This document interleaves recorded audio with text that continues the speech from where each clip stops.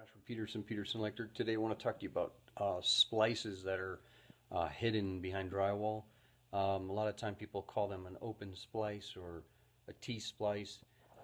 We see quite a bit of this actually happen. I want to show you in this house. This is what someone did, which is really stupid.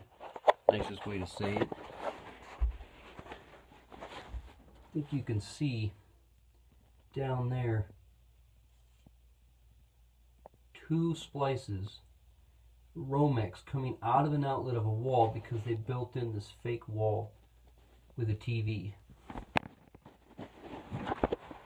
So when you complain that you can't get to your you have to cut drywall, this is exactly the reasons why. You're never supposed to put splices like this, otherwise we can never find them. 9 times out of 10 there's not even an access hole like I have here to even find it. So anyways, thanks for joining us, guys.